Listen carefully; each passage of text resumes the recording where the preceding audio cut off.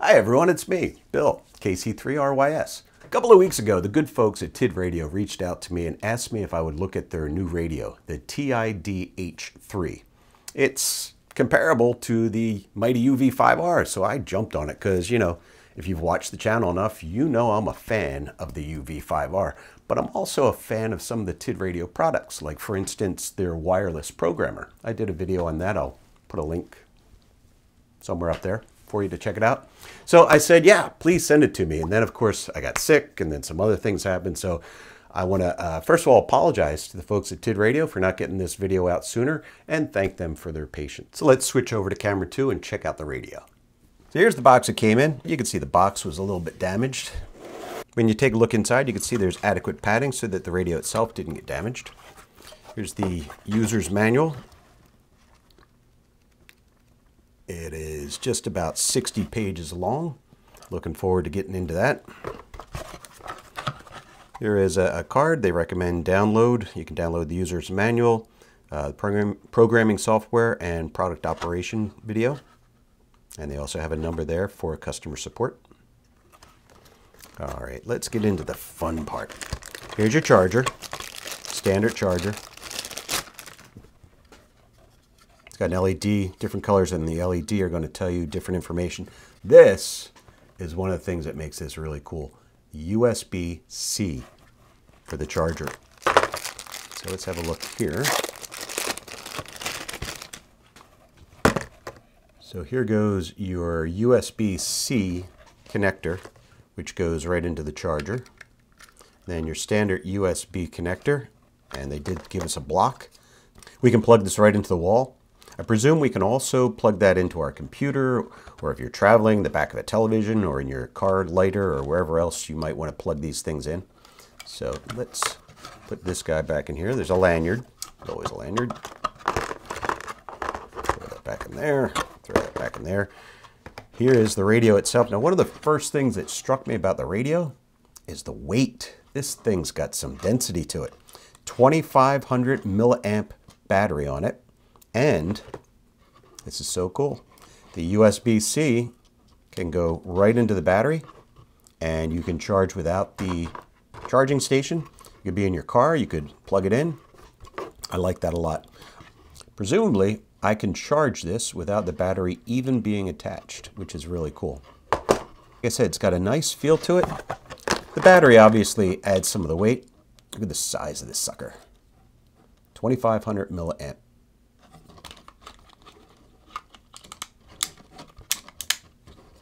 Okay, there's a belt clip, a couple of screws. They're going to attach right here. And here's our antenna.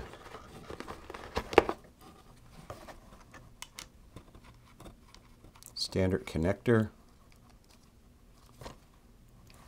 The radios look about the same size, maybe the UV5R being just a little bit wider. Thickness, I think the H3 beats the UV5R in thickness. Definitely weight.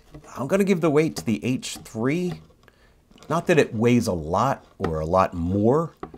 It just has a real nice sort of quality to it. Now let's put you over here, buddy. Should come with a little bit of charge.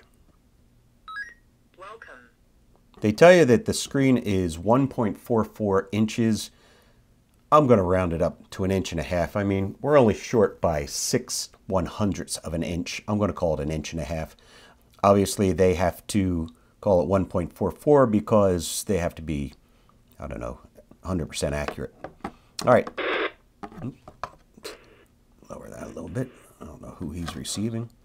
Going to have to go into the manual next and see what's going on, but over here we've got our standard Kenwood ports. That's what I was looking for. A USB-C connector here in the ports. I got to look up and find out if that means I can power the radio right from here, or is that for programming or what? We'll get to that shortly. The screen itself, what's really cool, aside from the fact that it is color, your A and B channels, you can actually push to talk either your A channel or your B channel. So you see them both up there. You don't have to hit a button to switch from A to B. You just have to select whichever button you want, either the A channel or the B channel. It's got a flashlight on the top. I believe that this button here is programmable, but it starts out controlling the flashlight. Steady on or flash. And that's about it for the design. You can see it's got a clear case. Kind of sharp. Let's see what we can do with this guy. Hi, we're back to camera one. One of the things I forgot to mention about this is with the mighty UV5R, I was very excited for this product from Tidradio. The Tidradio wireless programmer plugs in right here onto my UV5R, and with the application ODMaster, I can search for and find repeaters, and I can use this guy and my cell phone to download those repeaters into channels on the radio. Really cool, really great product. I liked it a lot. However, I understand that with the H3, the wireless programmer is in there already. So I'm really looking forward to testing that out, and we'll test that out in just a few minutes. So I've been goofing around with this radio for a couple of days now, and it's really cool. I really like it a lot. One of the really interesting or very, very cool features of the radio is this ability to search out and find repeaters in your area. So let me show you to you real quick. Got to get organized over here. Here we go with the radio. So here we are, we're in frequency mode. And if I press and hold the number 1, you get this screen. This is on channel 6. I want to put it on channel 29 because I know that's an empty channel for me. I just don't feel like having to reprogram the radio over and over. But it's easy. So here we are. I stepped it up using the up and down arrow to channel 29. What it's doing right now is listening to the airwaves, listening for anyone to transmit on any frequency. Now, I'm not getting anything right now, so I got the old Baofeng, and I'm just gonna give a quick blast. KC3RYS radio check. The important thing to see here is it picked up my transmission, so you can see frequency is 147.795.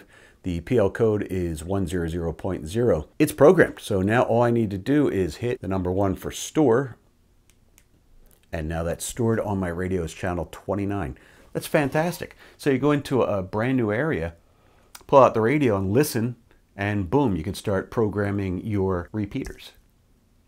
That's really sharp. That is a really, really cool feature. I like it a lot. Okay, the next feature I want to cover, and again, I want to do this very quickly because I've already done a video on ODMaster. I know I've been calling it ODMaster. I'm a spaz. What can I tell you?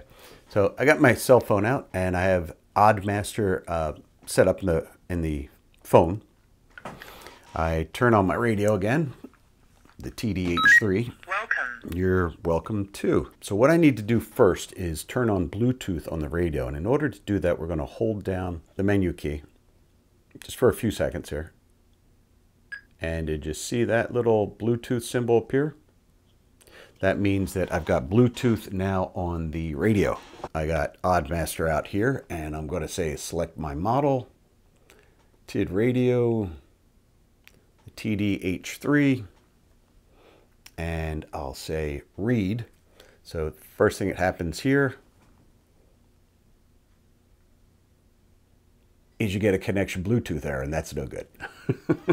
Okay, so now I know what I'm doing for the first time in my life. All right, so I got the radio and I've got the phone. I've turned on Bluetooth on the phone, on the radio. And now I come to the phone and I got to connect via Bluetooth.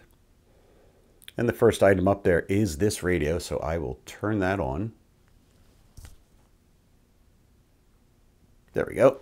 And now when I say radio, I pick the TDH3, and now I say read, and there it is, downloading the information off of the radio. I'll speed this part up. There we go. Now, all the channels that are on my radio are now on my phone. I can edit them, I can also edit the functions and the settings. I can change whether or not I want the channel frequency or the channel name to appear. I can change all the great stuff that you can normally change, and pretty much the same thing with chirp. I got it all right here.